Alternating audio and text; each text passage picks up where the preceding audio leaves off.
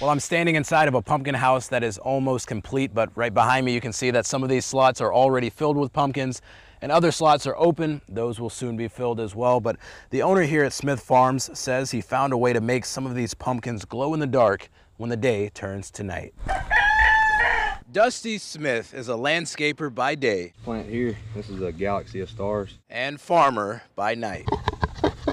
But his main focus here on Smith's Farms, pumpkins. You know, I pick 100 a night and have 700 by the end of the week. And that passion for pumpkins also led his curiosity.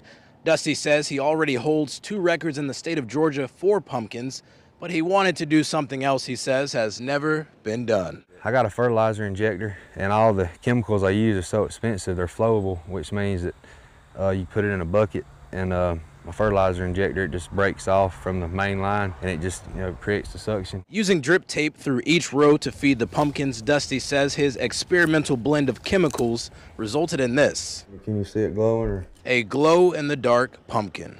I got some plant pathologists I talked to, and there ain't nobody ever accomplished it, so I'm pretty excited. I mix some chemicals in, when I feed them and water them, and it drinks it up and distributes it out through the pumpkin, Regardless of the shape or size, Dusty says only a certain breed of pumpkin will accept the chemicals without killing it, requiring natural or UV light during the day. It's got to be 900 lumens or higher, and that's what charges it up.